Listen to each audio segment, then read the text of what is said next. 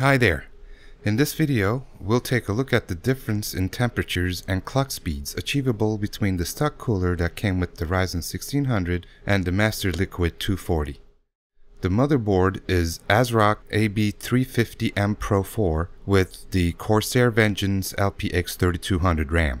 In the previous video, we took a look at how well the Asrock AB350M Pro4 was able to overclock the CPU and if it was the bottleneck. We also wanted to see if we could achieve 3200 MHz speeds on the RAM. After updating the BIOS to version 2.4, all you had to do was to switch to the XMP profile in the BIOS and we achieved 3200 MHz. You can watch my previous video about overclocking and the voltages with this build. Before we begin, I want to mention an even cheaper motherboard. It's the Asrock AB350M. It's not the Pro4 version that I have here, but it's only $63. You'll be able to achieve the exact same overclocks and RAM speeds. The differences are the price is $63 versus $80, one less PCIe slot, one less M.2 slot, but it keeps the fast one and loses the one that operates at, say, the 3-speed. And you get a total of 2 RAM slots for a maximum capacity of 32 GB instead of the 64 we have on the Pro4 version of this motherboard. Other than that, everything else is the same. And if you're in the market for an extremely affordable motherboard, I highly recommend this one. I got to mention one more thing here. In the previous video, I mentioned that I bought 2 case fans made by Cooler Master. Now, I ended up changing those with the 2 Noctua fans I have in the case now, and I just found those laying around because they were somewhat noisy. They sounded like a scooter at a distance. I'm not very sensitive to noise usually, and I sit about 6 feet away from my computer, but these kinda bothered me. I do not recommend them. I've been running my Ryzen 1600 with the stock cooler, and I was comfortably getting 3.8 GHz with 1.35 volts, and it ran great, no problems. But I wanted to get the best overclock on the Asrock AB350M without the temperatures becoming an issue. So I opted for an all-in-one water cooling system and got the Master Liquid 240 by Cooler Master. Now, without any more delay, let's look at some numbers now.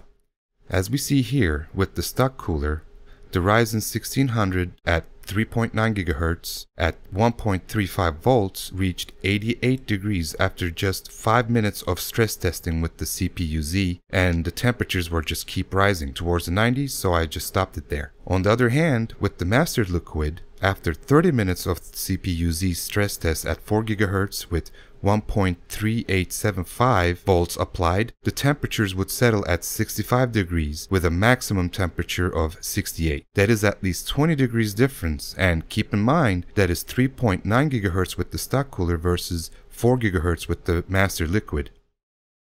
With the stock cooler 3.9 GHz, the idle temperatures were between 30 to 40 degrees, and with the Master Liquid it was anywhere from 25 to 40 degrees. With the new cooler in place, I was able to get 4 GHz, and I achieved that speed at 1.38725 volts on the CPU. After removing the cooler bottleneck, now we can truly see the potential of this board. After all said and done, the Cinebench score I was able to get at 4.0 GHz and 3200 MHz on the RAM was 1342, which I think is really good. Now that we removed all the bottlenecks, I went ahead and made a chart showing you guys the Cinebench score differences from stock settings all the way to the maximum settings. Out of the box, if you don't change anything in the BIOS, the Cinebench score was 1129. Now, when we upped the RAM speed to 3200 and keeping the CPU at stock, the score went up to 1150. That's a difference of 21 points. I skipped the CPU settings between the stock settings and up to 3.8 GHz because I'm confident almost everybody will be able to hit 3.8 GHz with their Ryzen chips. So it's more relevant to just start at 3.8. At 3.8 GHz with 1.325 volts on the CPU, RAM sat at 2133 MHz, the the score is 1232. Now, if we bump the CPU speed to 3.9 GHz, which I was able to achieve at 1.35625 volts, and up the ramp speed to 3200 MHz, the score goes up to 1310. Now that's a big jump, almost 80 points difference. At 4 GHz, which I was able to achieve with 1.3875 volts on the CPU, and the RAM set at 2133, the score is identical to 3.9 GHz on the CPU with the RAM set at 3200 MHz. Finally, when everything is turned up, the score is 1342.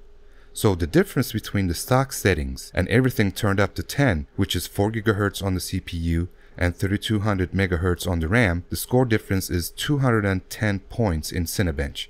Now that's a big difference. At the end, was it worth buying a $90 water cooler? In practice, no. I would have been perfectly fine at 3.8 GHz with the stock cooler and probably wouldn't have even felt the difference. But I was set out to satisfy my curiosity and find out what this dirt cheap motherboard was capable of doing, and now that we found even a cheaper motherboard which can achieve the same results, you can build a really good system for really cheap with the Ryzen CPUs and Asrock AB350 motherboards. So what's next? Well, I'm going to update the BIOS to 2.5 and see if I can manually overclock the RAM to speeds higher than 3200 MHz. We'll see the results in the next video.